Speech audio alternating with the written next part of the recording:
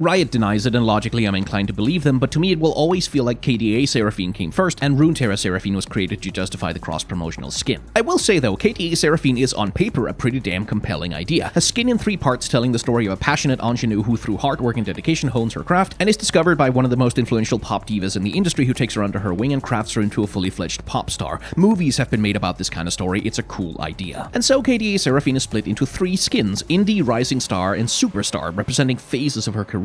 And I really do quite like Indie with its fairy lights and acoustic guitar Instagram coziness, and I do like Superstar with its immaculate and almost inhuman crystal prestige and perfection. But alas, Rising Star, the awkward middle child stuck between 2 strong concepts with no strong concept of its own. Even its color scheme is an awkward halfway mix of its better sisters, and so neither fancy enough to be impressive nor earnest enough to be adorable. It might, to be fair, be the perfect skin to represent the part of a pop star's career that would usually be skipped with a montage in the biopic. Subscribe to this channel for shorts, or see my main channel for longer in-depth videos.